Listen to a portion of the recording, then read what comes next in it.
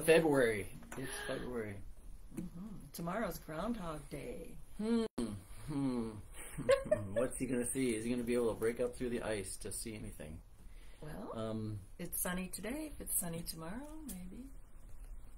Yeah. We'll get the dog out there to catch the groundhog. Well, guys, this is a good time to start preparing something of some kind for Valentine's Day. Girls can do it too. Think about it. Girls remember those things. Guys don't. I'm going to sing number 863, Our Father by Whose Name.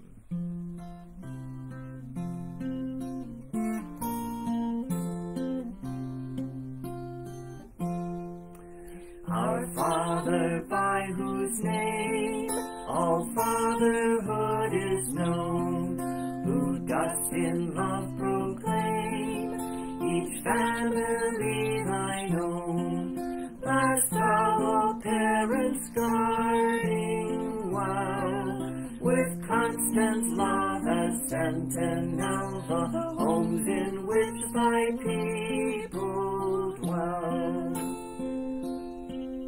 O Christ, thyself a child, within an earthly home, with heart still undefiled, thou didst to manhood come.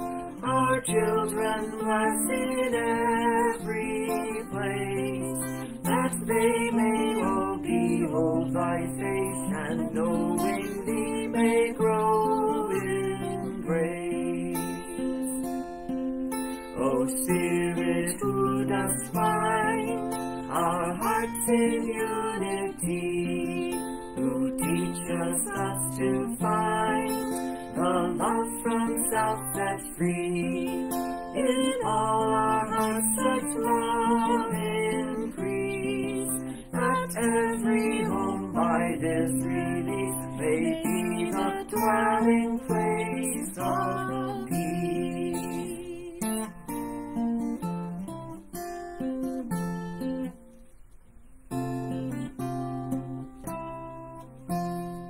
Boy, I really messed that up. Proverbs 3. Trust in the Lord with all your heart.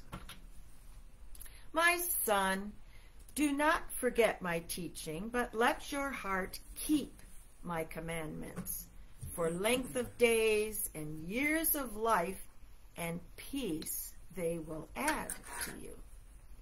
Let not steadfast love and faithfulness forsake you. Bind them around your neck. Write them on the tablets of your heart, so you will find favor and good success in the sight of God and man. Trust in the Lord with all your heart, and do not lean on your own understanding. In all your ways acknowledge him, and he will make straight your paths. Be not wise in your own eyes. Fear the Lord, and turn away from evil. It will be healing to your flesh and refreshment to your bones. Honor the Lord with your wealth and with the first fruits of all your produce. Then your barns will be filled with plenty, and your vats will be bursting with wine. My son, do not despise the Lord's discipline or be weary of his reproof. For the Lord reproves him whom he loves, as a father the son in whom he delights. I wonder if you noticed that there was a pattern starting here. It started a little earlier, actually. In chapter 1, there's the little bit of an introduction, the Proverbs of Solomon. And then at verse 8, hear, my son, your father's instruction. In chapter 2, my son, if you receive my words and treasure up my commandments. And those two chapters, 1 and 2, talked about the value of wisdom and pursuing wisdom. Now chapter 3, my son, do not forget my teaching. Chapter 4, hear, O sons, a father's instruction. Chapter 6, my son, if you have put up security for your neighbor. chapter 7, my son, keep my words and treasure up my commandments. This opening several chapters of Proverbs, and it doesn't continue. About chapter 9 or 10, then it starts into a long list of Solomon's Proverbs. But these are a father to a son. This is a family thing, and it's not just generic wisdom, but it's, hey kid, these are things you need to know, need to hold on to. So in chapter 3, in this first section, don't forget my teaching. That's a kind of introductory statement. It's going to be good for you. That's what he said in the first 2 chapters. Don't let steadfast love and faithfulness forsake you, but bind them around your neck. Keep them close. Steadfast love is it's the same word that's translated sometimes mercy. And so the man of God is to have love and mercy and faithfulness bound to him. He is to be humble, trusting in the Lord, lean not on your own understanding. We quote that a lot. In fact, that's a common confirmation text. A lot of people get that for a confirmation text. In all your ways acknowledge him, he'll make straight your paths. But we skip this part. Be not wise in your own eyes. Fear the Lord and turn away from evil. The person who is humble, who is trusting in the Lord, turns away from evil, because they're not thinking that they know everything, but rather looking to the Lord for that wisdom. Honor the Lord with your wealth.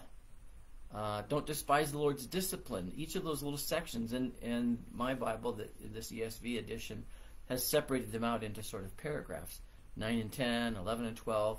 So the father tells his son, presumably Solomon and Rehoboam, who turns out to be an idiot, or all his other sons, because he has so many wives. Sometimes it's easier to know the right thing than to do it, isn't it? And this may be at a time in Solomon's life before he has gone so far astray. Love and faithfulness, trust and humility, a wise use of your wealth, honoring God with your wealth, not despising God's discipline when bad things happen, not to be upset, but rather to accept this as what's God doing in my life. The father and son aspect of this is real deliberate here. It's really accidental in most of our lives. I don't know if you can remember things that your dad or your mom took you aside and said, Karen, I want you always remember this. That's hard, isn't it? They imparted wisdom to us, our parents did, but not in this digested, form, not in this kind of a, here, I'm handing this on to you. Maybe this is a good thing. I wonder if our children would listen more if we were to write to say, I've been thinking, and these are the 6 most important things I want you to know. Where I've heard of that more commonly done, still quite uncommon. Many people write a preamble to their will, and in their last will and testament say, I've got various earthly things to dispose of, but the most important things I have to give you are these. And the last words, we used to talk about a person's last words.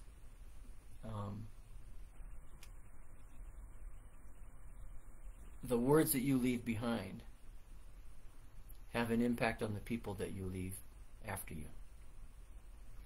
Solomon's words did not seem to have much of an impact on Rehoboam, but they did have an impact on all the people after Solomon. This wisdom is still there, and it's still available to you and to us to be learned and to be tapped. I wonder if your wisdom is going to be available to anybody. I remember a few things, particularly because it was burned in to me because it was at the occasion of my mom's death, just a couple days, her birthday party, her 90th birthday party. Those last things that she said just really stuck. There are lots of other things that I sort of remember. Mom would say this, or Dad would say that. When we come up with some question, I know what Mom would say about that. But particularly those last things, I'll see you in God's house. And she said she was just reading a plaque on the wall. She said there's always, always, always a reason to give thanks. Telling us, do not despise the Lord's discipline or be weary of his reproof. It's okay. When hard things happen, God is working with us. What would you say? That's a good thing to think about today. Let's pray about it. Heavenly Father, in all humility, because we have no reason to be proud, you have given us some wisdom. You have taught us lessons because in our foolishness we have had to learn the hard way sometimes. You have disciplined us, reproved us. Heavenly Father, help us to recognize those things that we have learned from you. Help us to value them. And help us, Lord, teach us to teach them, to share them, to pass them along to those who may listen, especially to us, because we have an important place in their life. Maybe they won't open Solomon's words. Lord, help us to choose wisely and well, and to share solemnly and faithfully. In Jesus' name. Amen. Amen. Now may the Lord bless you and keep you. The Lord make his face to shine upon you and be gracious to you. The Lord look upon you with his favor and give you peace.